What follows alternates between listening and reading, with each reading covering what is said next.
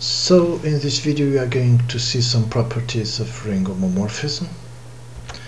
But before I show you the properties, I would like to show you that some of the certain properties of the ring homomorphism, they come from the fact of a ring homomorphism being a homomorphism between additive groups, between I'm going to call this R. Okay, so since we also have a homomorphism between additive groups, okay, we are going to get certain properties of the ring homomorphisms. So some of those are, for instance, f of the additive identity will be the additive identity of R. F of minus A will be minus A, and f of NA will be NA here, okay, where n is an integer. Okay, so if you look well at this, from this a lot of the properties of ring homomorphism will come. Okay, so we are going to pick now a ring homomorphism from a ring A to a ring R, and we will pick elements A in A.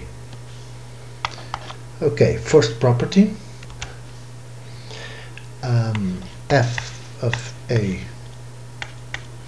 times A times A n times is the same as f of A to the power of n.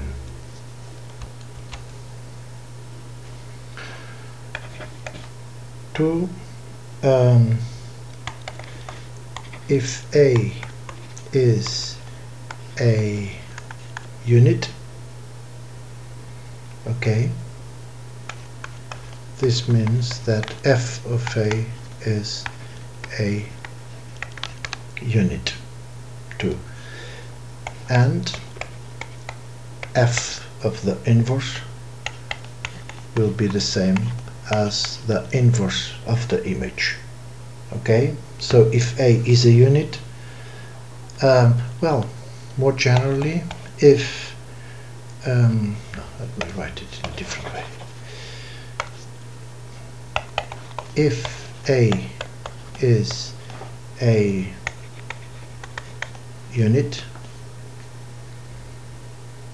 then we have f of A to the power of minus m is the same as f of A to the power of minus n. Okay, of course this is valid for n greater or 1. Okay, so this will be second property.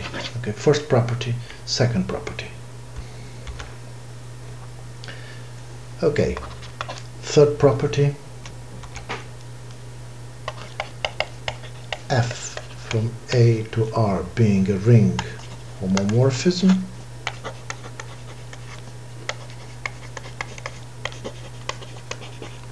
f from A to R being a ring homomorphism, f of the units, the image of the units of the ring A,